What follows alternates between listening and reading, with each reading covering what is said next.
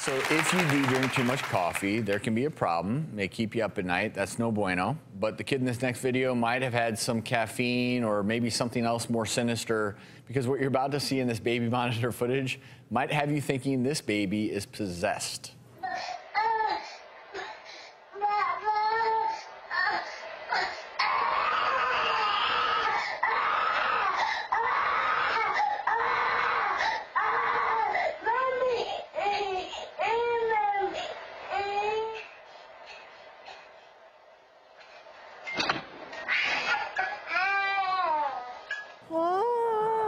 Could you imagine walking in and seeing that, Mom?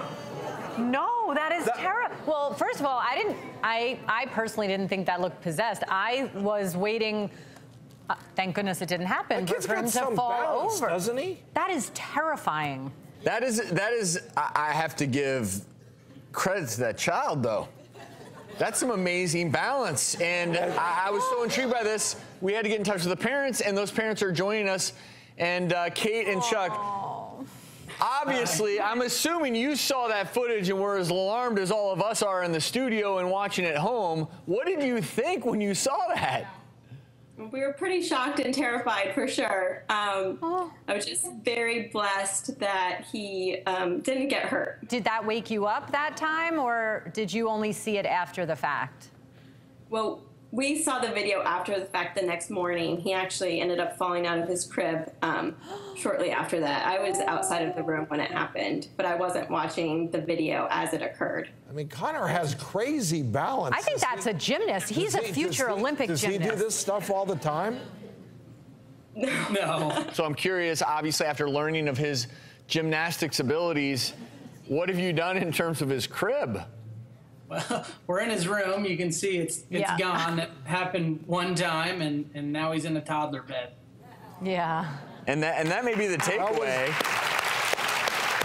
You know, if a child's crawling out of the crib, make sure you have a mattress that's lower to the, make sure it's lower to the floor. And I love the monitor, because otherwise, how would you know? Too.